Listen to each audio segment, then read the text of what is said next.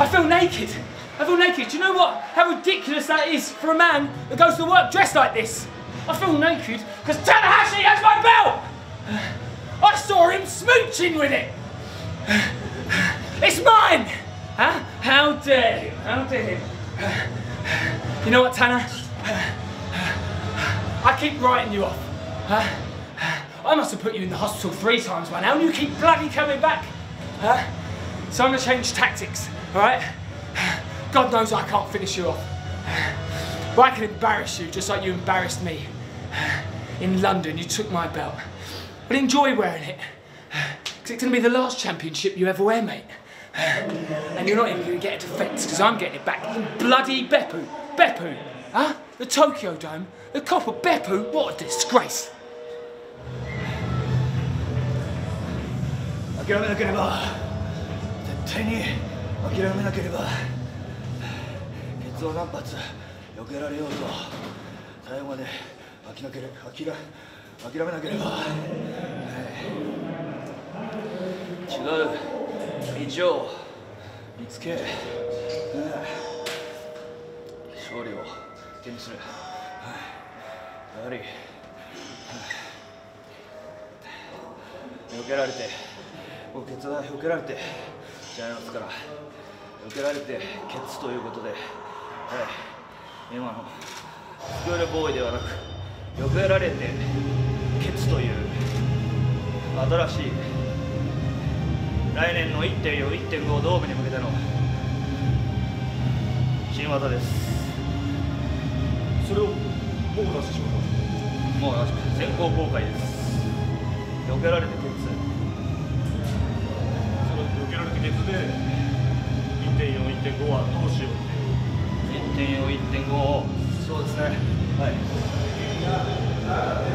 まあ運が良ければロイヤルランブル第7試合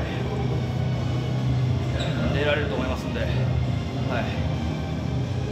1.4、1.5 どっちか分からないですけども、はい。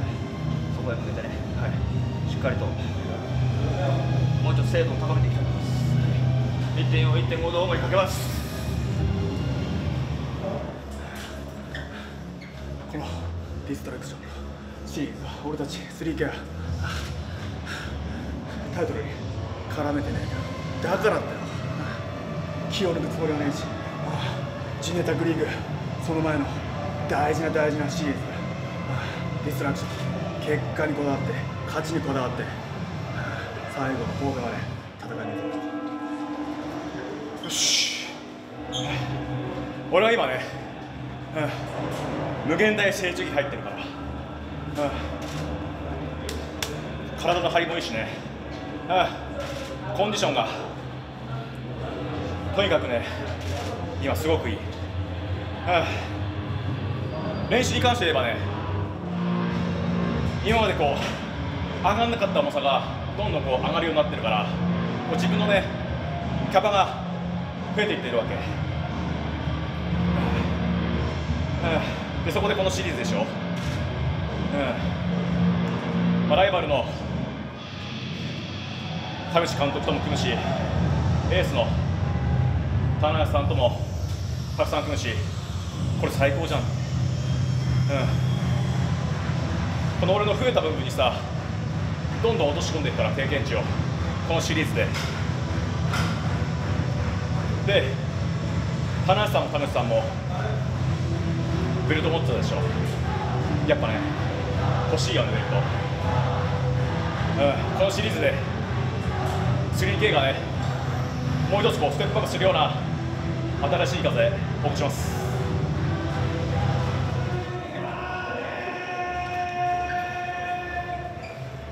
どうですか、ブリティッシュヘビー級、どう見えますか。前哨戦が今シリーズはたっぷりあるから引き出しが多いザックだけど、前哨戦で引き出し全部開けてやるから。そして俺の引き出しは